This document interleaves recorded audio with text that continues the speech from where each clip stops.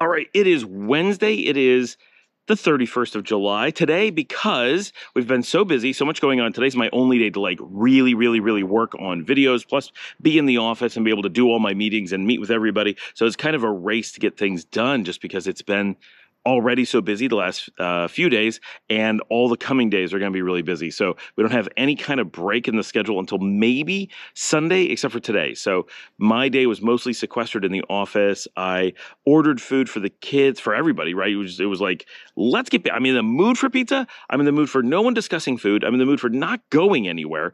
Let's just order pizza and be done with it, and we'll have pizza around the house. And they're like, yeah, we could do that. And we wanted to order pizza, but for some reason, Pizza Hut wasn't delivering today. Who knows what that was about? So we ended up getting Little Caesars, which was, better than I remember and not as good as you would hope. It's still not a good pizza, but it's better than Rapid Pizza, but yeah.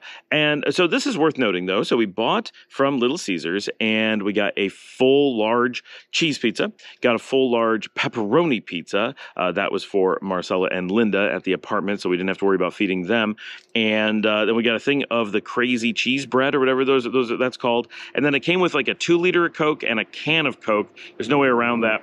And then dipping sauce. And there's supposed to be some cheddar thing. I don't know what the heck that was. Anyway, so all of that came to after tax. So I did this through Pedidos Ya. So you're paying a premium for delivery, and then you pay the delivery fee, and then you add on the tip and all that. And so after tax and tip and everything, the absolute total came out to roughly $22. And then someone did some comparison. So it's about 10%, maybe 15% at most, cheaper than in the United States, or I think it was the US that they were comparing. And so it's cheaper, but when you're doing an American brand like that, you're going to pay so much of a premium that, yeah, it's not more expensive than doing it in the US, but the cost savings is very little. So if you want to save money here, definitely doing things like Little Caesars and Pizza Hut. Those are premiums. They're going to cost you a bit. Not a great way to save money, but when you decide to do it, when you think of it as a splurge in a Nicaraguan context, it's like, wow, that's a splurge, $22 for some cheap pizza. But when you think of it in an American context, oh, you splurged and almost spent as much as if you had just gotten normal pizza at home. Okay, yeah, that's not that bad of a deal when you look at it that way. And all that stuff's being brought in from the US, and you got to pay all those licensing fees and everything. So, I mean, it adds up, and there's a reason why it costs that much. But it does give you an idea of, if you decide to eat like that, how much of a savings are you likely to get?